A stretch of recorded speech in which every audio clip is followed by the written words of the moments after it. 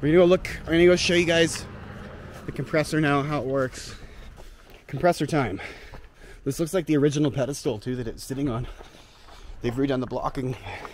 So, we've got Westinghouse Company, Hamilton, Canada, synchronous motor. 602 horsepower, 2000 volts, 60 cycles, 300 RPM, 3-phase, polyphase, patented 1899. This was where Tesla came in. This is his work. Armature and the stator. This was Tesla's work, right guys? Westinghouse. He worked for Westinghouse around that time. This is the ropes, rope driven. So the electric generator spins the wheel, right? Which spins the ropes. Because you've got such a long extension of rope. These help guide it over to this wheel, this big wheel. And then this wheel is what drives the compressor. This wheel moves.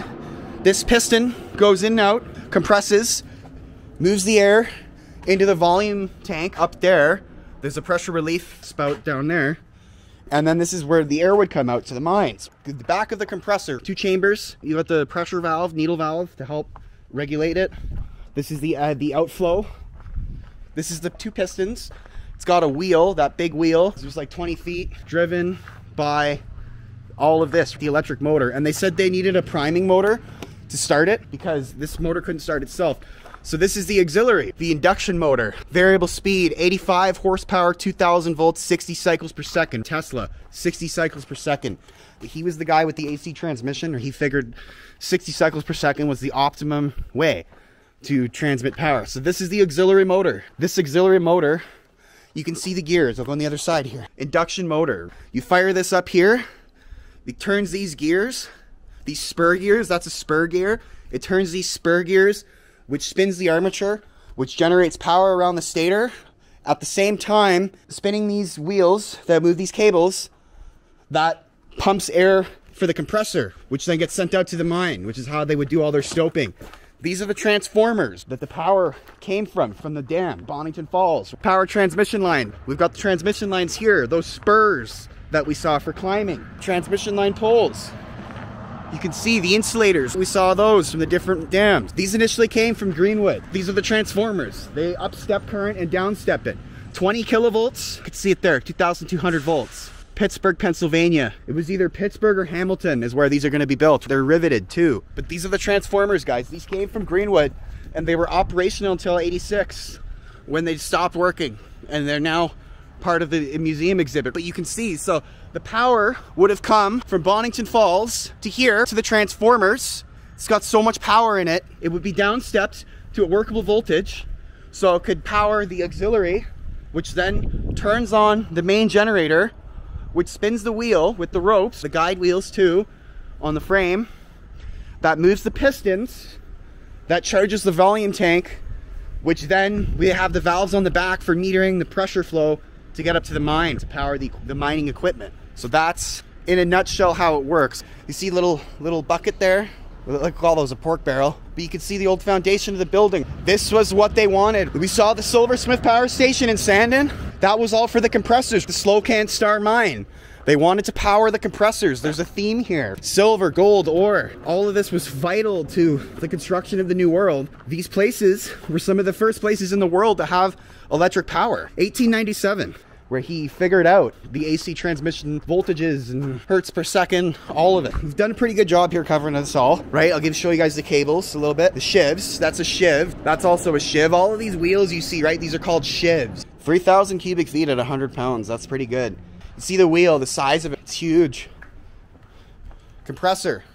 Piston. This was the machine, one of the machines, that AC system was powering. Because the problem was is DC works good, but you can't transmit it over long distances. And their biggest problem was they were starting to have problems. It works fine if you're like right there and you need the power now. And DC is good for a lot of applications, but when it comes to transmitting power long range, it doesn't really work well. So we covered the rope drive compressor. Now we're on to belt drive. So let's take a look at this baby. See the belt? This thing right here, this is the belt. This would have been the motor that drives the belt.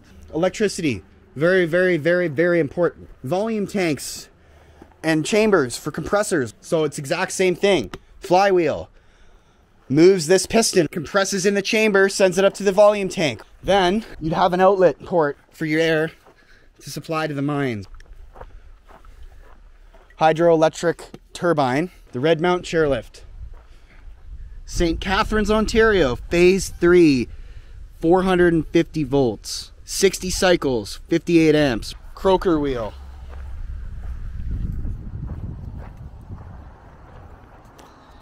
This is all, looks like all chairlift stuff. The teeth on the gears. The red chairlift.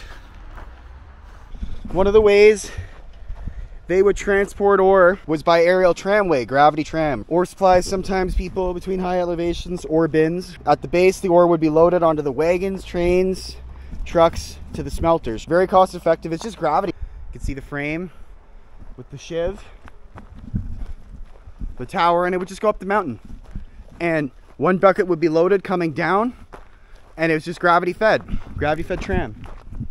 You can see little ore buckets. You can imagine riding in one of those though, eh? Like being a miner, getting to work every day in that. But you can see the shivs there. This is the tower.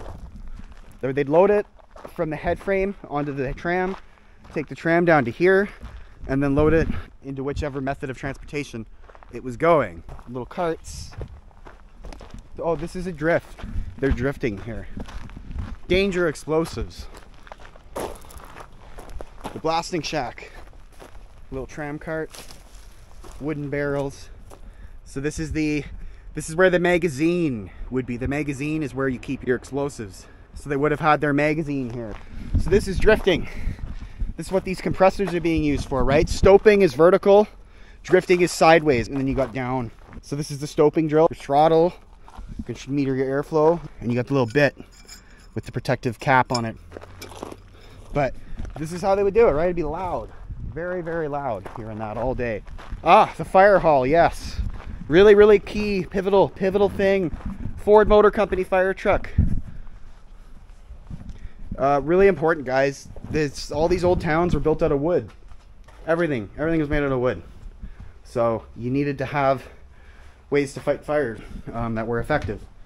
So otherwise the entire town would burn. Like one place would get on fire and the entire rest of the town would burn unless they could contain it. A lot of towns, it was Sandon actually was like that. There was a big fire in Sandon in like 1900 that completely decimated the town and they had to rebuild it.